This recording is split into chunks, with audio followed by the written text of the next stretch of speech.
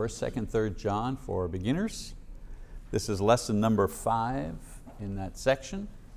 And today's lesson, the title of it is John's cover letter, which is 2nd John. So we're continuing in our series of study on the epistles of John, and today we're going to cover 2nd John. Before we begin, however, I want to review the first epistle in order to refresh our memories as to the context of the letter, because all three letters work together.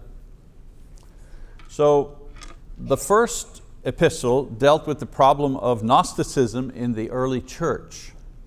Gnosticism comes from the word gnosis, which means knowledge. In the case of this teaching, however, it referred to occult or secret knowledge possessed by Gnostic teachers. Now, Gnostics taught that we are souls trapped in a prison-like material world by an evil divinity, and we are kept unaware of our plight by the carnal seductiveness of this material world. Only those with the occult knowledge, the gnosis, of the true state of affairs could transcend this prison and enter into a higher reality. That was the idea of their teaching. They also taught that the good divinity dwelling above this evil realm would aid lost souls by sending a messenger of truth to reveal the deception. Now, it's a little bit of an old reference here, but do you notice that this is roughly the plot line for the 2003 movie, The Matrix? If you saw The Matrix, this was the plot line for the Matrix, and the star Reeves there, he was the actor who was the one.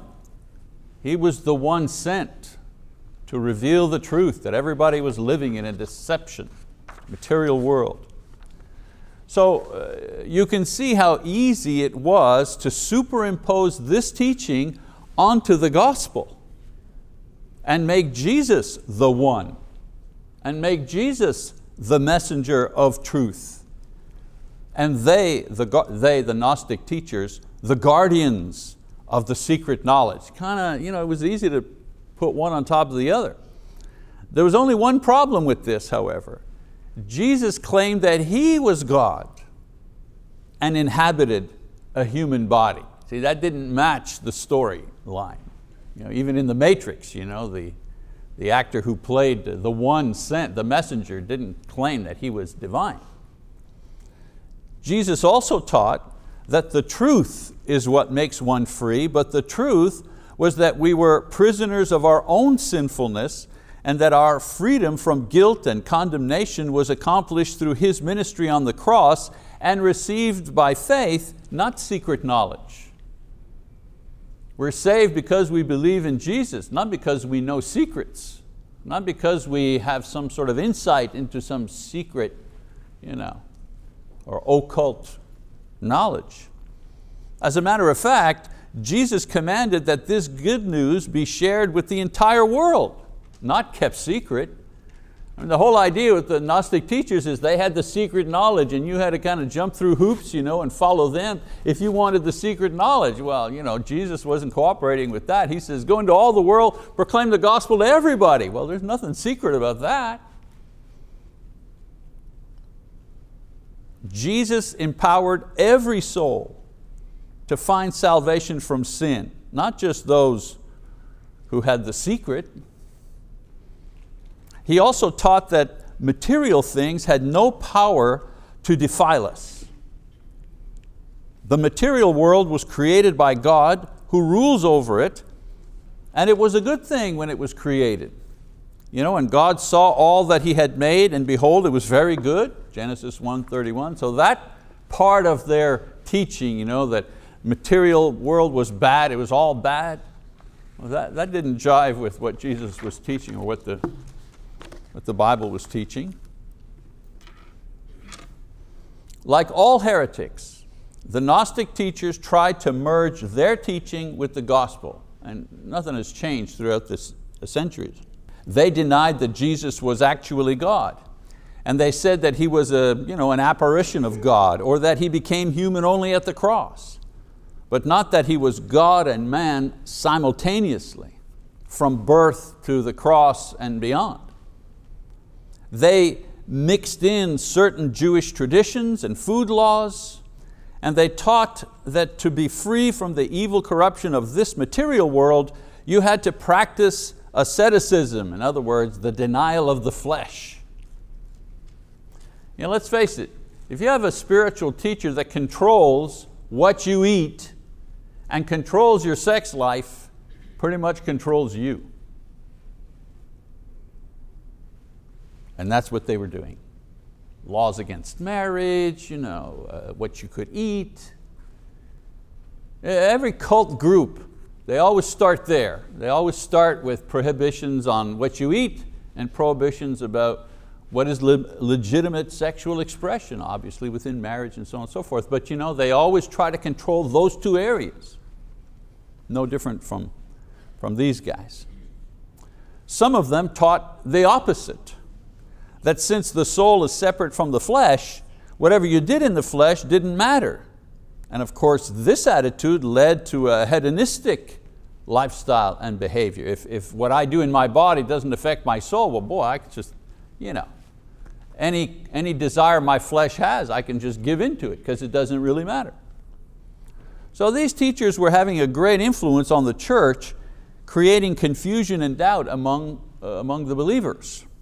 And so in response to this, John the apostle writes a letter and begins with his eyewitness account of Jesus, the Jesus who did and said things only a divine being could say and do, the Jesus that John actually saw and heard and touched in human form. He begins there. Now, in the first epistle, we reviewed how John encouraged his readers to be confident in their salvation without the special knowledge or the practices of the false teachers. He wrote that there were 3 ways to be certain of their salvation. First of all, they could have certainty by walking in the light. They know that they are saved because they live and they act like saved people. They can be certain by abiding in love, he writes. They know that they are saved because they act out of love in every situation, or attempt to act out of love in every situation. And they can be certain of their salvation by abiding in faith. They know they are saved because they believe and rely on Jesus, not secret man-made knowledge for their salvation. So John's gospel told the story of Jesus' incarnation, His work on the cross, His resurrection, so on and so forth. John's first epistle encourages his readers to believe that information. He doesn't repeat all of it in his epistle because he's given it in the gospel. Okay? The two, the gospel, the epistle, they work together to tell us that we will leave our flesh, but not through secret knowledge. We will leave our flesh through faith in Jesus Christ based on our knowledge of Him. And there's no secret about that. That knowledge is available to everyone. All right, so there's a little review of 1 John. Okay? So this brings us to the second epistle.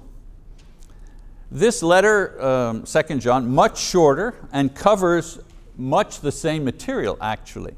What is interesting is how this letter was used. 2 John is not a continuation of John's gospel, nor is it a continuation of the first epistle. It's a cover letter that accompanied the epistle and the gospel. You know, those of you who work in offices, you have a stack of information and then you put a cover letter and say, attached you will find the statistics for the last quarter or something like that. Right? That's a cover letter. Well, 2 John is a cover letter for 1 John and for the Gospel of John.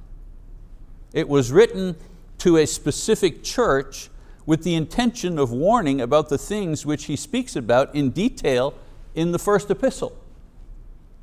And the main point of this letter is to warn the church of the great danger posed by the false teachers and their teachings. John says that they needed to be vigilant in this, in being careful. So here's the outline of this second epistle. Again, 1 chapter, 13 verses. Salutation, a commendation of the individuals that he's writing to, a warning, and a brief conclusion at the end. So let's take a look at the text, shall we? Salutations, we said verses 1 to 3, so let's read verse 1 and 2 for now. It says, the elder to the chosen lady and her children, whom I love in truth, and not only I, but also all who know the truth, for the sake of the truth, which abides in us and will be with us forever. So John is the elder. He was old at this time, a leader in the church at Ephesus. The chosen lady and her children are the church. He writes this to a particular congregation. He uses the euphemisms because of the danger of persecution at the time. So he doesn't use the word church. Chosen lady and her children is a reference to the church. He says that he loves this church as all those who hold to the truth also love the church. He loves the church that holds to the truth, and all those who hold to the truth, they love the church. The truth, of course, is the gospel, and in this case, the essential truth of the gospel, that Jesus is the divine Son of God and Savior, because that's what, at core, that was the issue. These teachers were denying this central core belief of the gospel, that Jesus is divine and human at the same time. Okay? So all those who love this truth are loved by John and by one another, because it is this truth that binds all Christians together in love forever. And you've all traveled, you go somewhere on vacation and you decide, you go to the phone book or whatever online, anyway, there must be a church around here somewhere, right? And so you find a congregation and on Sunday morning, you put away the bathing suits and whatever, and you head off to service on a Sunday morning, and you go in and, oh hi, you're here on vacation. And you're there 30 minutes and you got friends for life, it seems. I don't know about you people, but when Lisa and I would travel and go to services wherever we were on Sunday, we were almost the last ones to leave, because people would start talking in the foyer after the service, and do you know so-and-so? And you'd find out that you knew people that know each other. It's like family. What is it about that? I go to Walmart, the same Walmart, 10 times a week to pick up stuff. I don't feel that.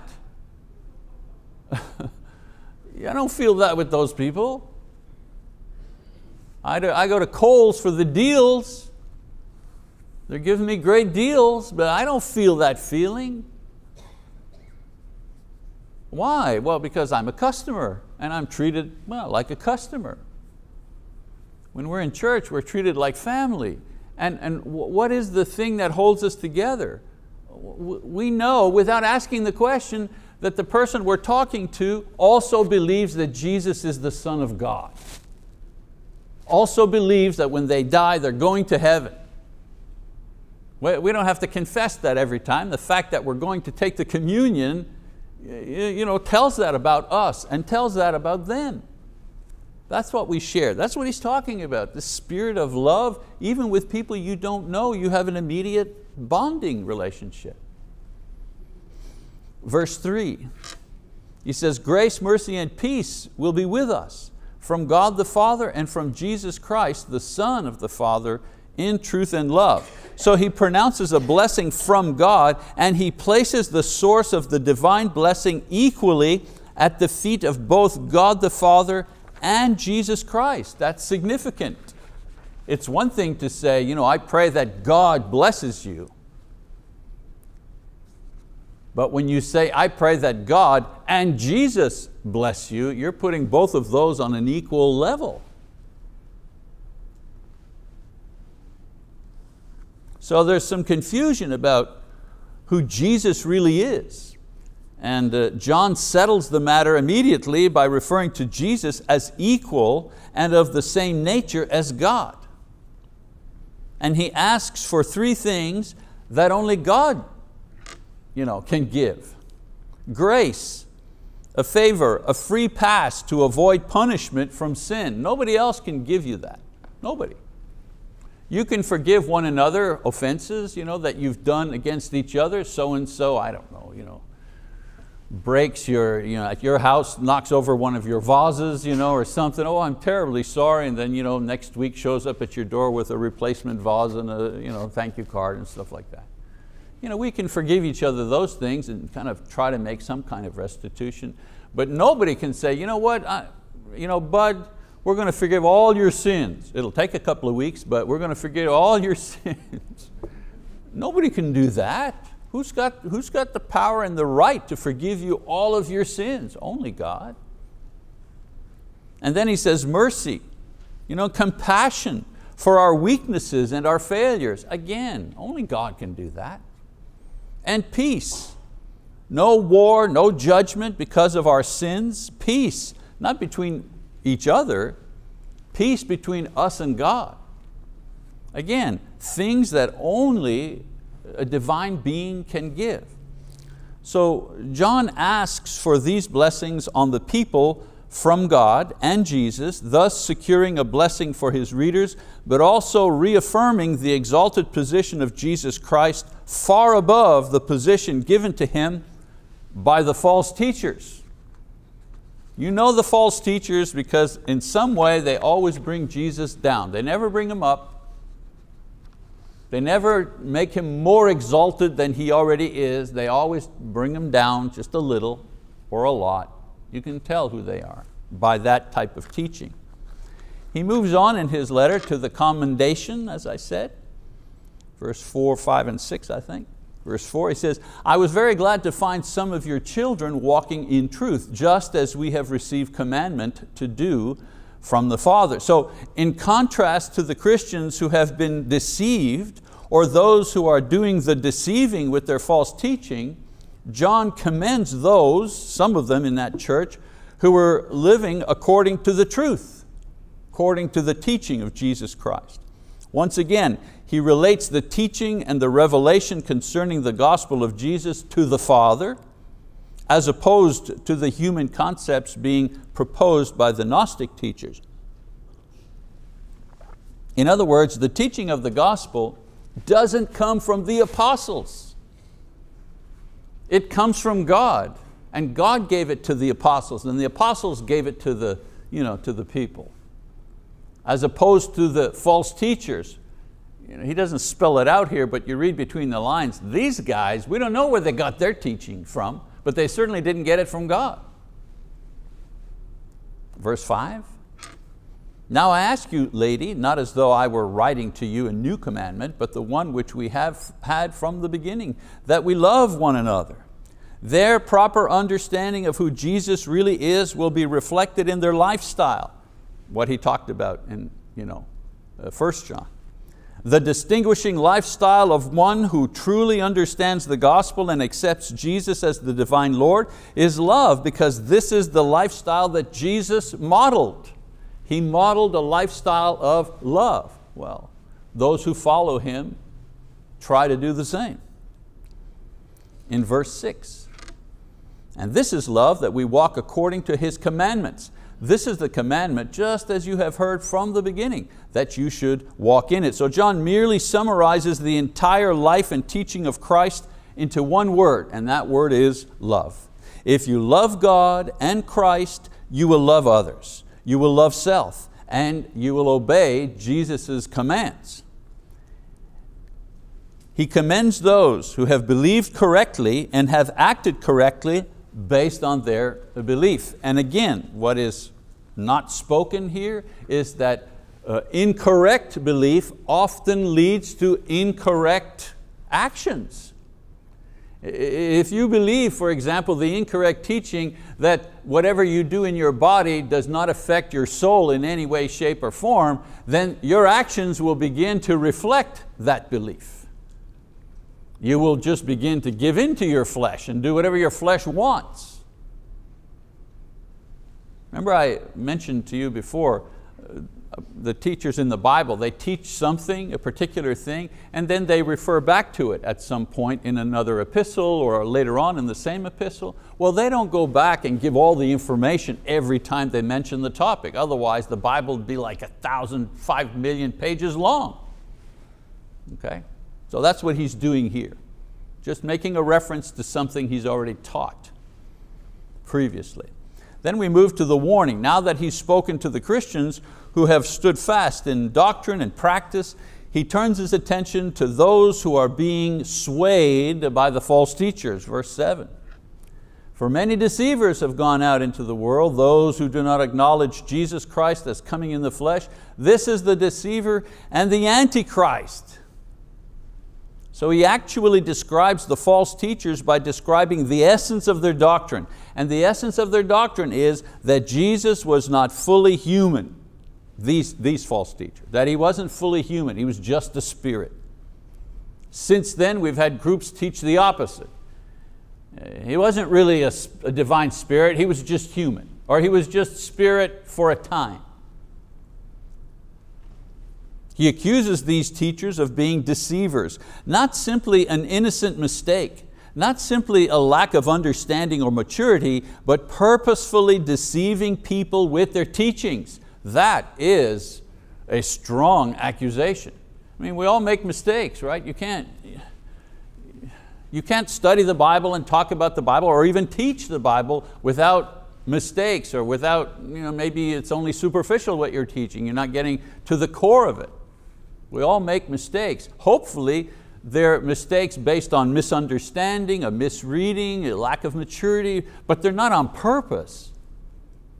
But he says these teachers on purpose are doing this for their own ends, their own goal.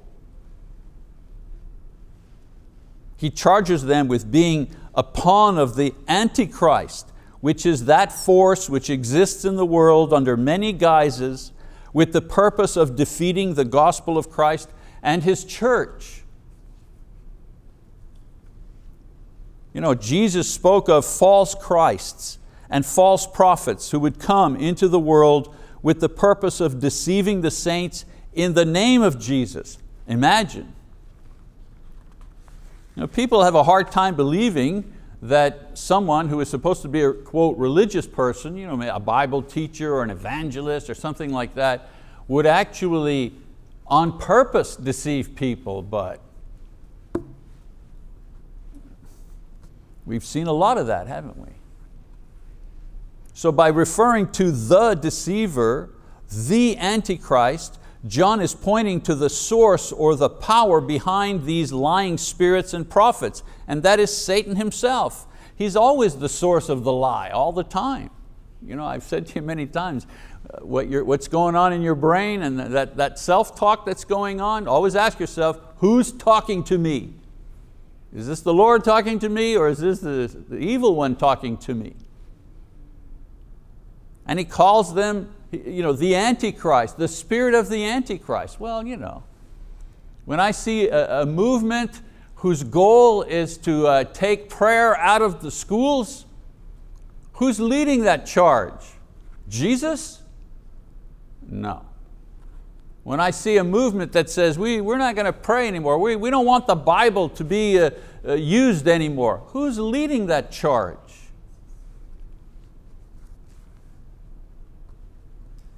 I won't start naming names of organizations that we know in this world, but just take a look at the purpose of their organization and ask yourself, if what they're doing is tearing down the kingdom or limiting the kingdom or limiting Christianity, you know who's behind it.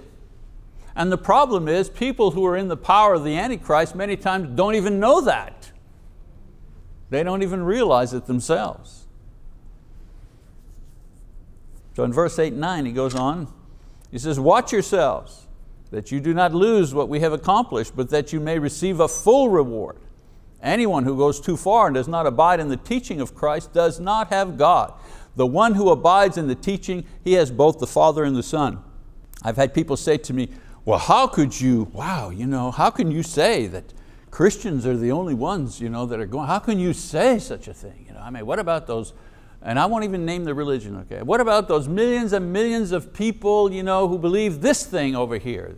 And they're sincere about it. And I said, yeah. I said, well, I have one question for you. Do they believe that Jesus is the Son of God? Well, no, they don't. They actually reject that idea. Well, okay, read 2 John. And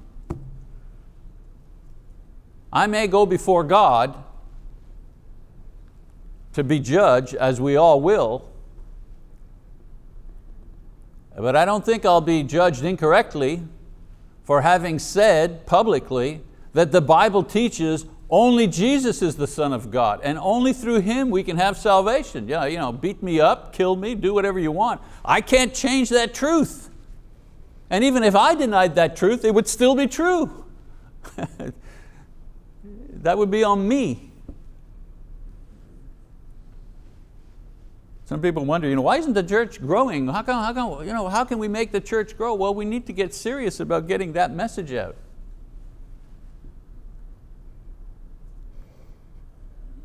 So the warning here is couched in terms of what you gain or lose by being careful not to be deceived. If you remain faithful to the gospel of Christ, then you keep your reward, which is eternal life, and your relationship with the Father and the Son. If you fall away from the teaching, then you risk your reward and your relationship. This is a good answer to those who claim that doctrine is not really important or essential. I've heard that a lot of times. Well, doctrine, not important. As long as you love, as long as you're a good person. There are a lot of good people who will not have eternal life. To have wrong doctrine and practice of Christianity can lead to the loss of faith and consequently to the loss of reward. This is exactly what John is saying here. Exactly what he's saying. Be careful. You lose the true gospel, well then you lose the relationship with God that the true gospel gives you. Verse 10 and 11. If anyone comes to you and does not bring this teaching, do not receive him into your house, and do not give him a greeting, for the one who gives him a greeting participates in his evil deeds. A practical addition and way to implement the warning. He's given them a warning and now he's given them a way to implement that warning. Now in those days, the offering of hospitality to strangers was an important social practice, more so than today. Especially for Christians. It was a sign of Christian love and faith and maturity, and it was also a way of providing support for preachers and teachers in the church who at that time circulated. Very few churches at that time had their own full-time preacher. They circulated, they went from church to teach and to preach. And so the offering of hospitality was a way of supporting these men who were going from place to place. Today we call it circuit preaching, but that's what they were doing. So John says that one was not bound to offer hospitality even to a teacher or preacher if that person did not maintain a proper teaching of the gospel. The basic teaching for a soul's salvation. John says, on the contrary, to discourage him by denying him hospitality. Don't even greet that person, he says. Now this seems harsh, but understand that the false teachers were sowing seeds of a soul's destruction with their doctrines. They had to be stopped. And this was one way that they could be stopped. So John warns the brethren not to allow false teachers the opportunities to set up a base for teaching other people in their homes, because that's how the teaching was done. We have a quote program sometimes, house churches or a small group, that's it. We have small group programs. A lot of churches have those. Members meet in homes during the week, fellowship, teaching, encouragement. But in the first century, that was like the mainstay. Most of the churches were in homes. And so you welcomed the teacher or the preacher and you offered him hospitality, and then he taught your house church. Excuse me. The two of those things went together. So when he says don't offer them hospitality, at the same time they would be then denying them the opportunity to teach the church that was in their house. A very practical approach. He concludes by saying that even to offer the usual greeting, the hope that all is well or that God will bless their efforts, was not to be given lest they offer any type of encouragement to these people. This is why I don't feel any guilt in refusing money to religious causes who don't honor Jesus as Lord, nor do I allow any group or person into my home to teach or promote an idea that disclaims the position of Christ. No thank you, Jehovah's Witnesses. You believe Jesus is an angel of some kind. No thank you. Mormons, yeah, have a nice day. Goodbye. I don't even debate them. Don't even debate them. Nope. Conclusion, verse 12 and 13. Though I have many things to write to you, I do not want to do so with paper and ink, but I hope to come to you and speak face to face, so that your joy may be made full. The children of your chosen sister greet you. So John ends on a personal note that is more fully explained in his third letter, which we're going to do next week. The problem in general has been addressed. The issue of false teachers and their teachings, how to respond to these.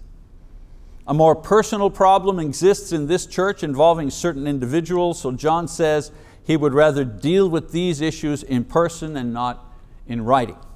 And he closes with a final greeting from the church where he is based, which is Ephesus. We don't know which particular congregation that this letter went to, but it's pretty general and it can be applied in a general way. All right, a couple of lessons that we can take away here. Number one, doctrine is important. I mentioned that already. Incorrect teaching and understanding can cause us to lose our salvation. So it's important for leaders, elders, teachers, preachers to be on guard at all times, to have a correct response to these things, to reprove those who teach and promote false ideas, Romans 16:17. Not all doctrine is equally important, of course. Some people think, while we're having worship and praise, some people think, well, let's clap hands, we're enthusiastic. Other people feel, well, we ought not to do that during worship. Okay. The correct answer to that is not as important as who is Jesus. That's my point that I'm making.